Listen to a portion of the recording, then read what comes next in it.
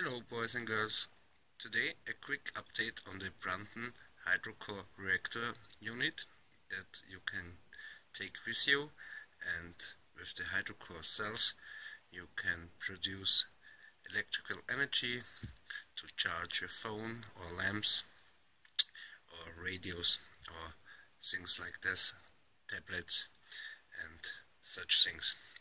So I've got two of these units and they worked fine a while, but on my last trip I took the blues for me because we have a longer duration stay outdoors with no electrical power, and I want to use it for charging my batteries and providing me with a light. But one of the units stopped working, and so I've looked inside, and here you have a small look. That's the unit.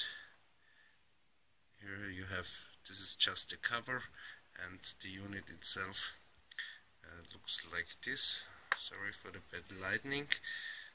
This is this cover, this is the unit, the second cover, and inside you've got the electronics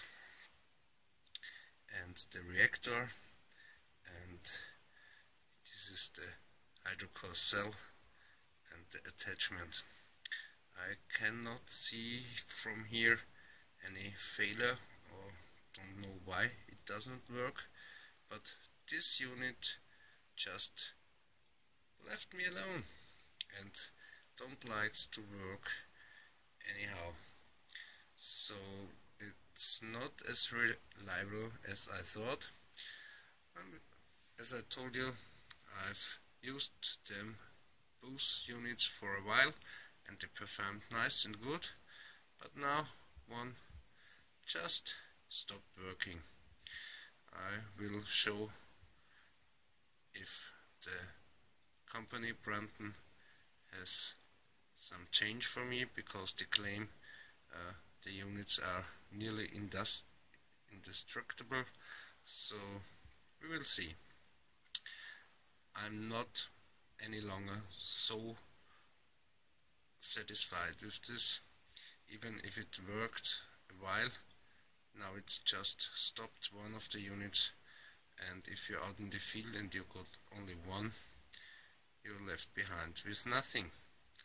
Okay, see you soon, bye.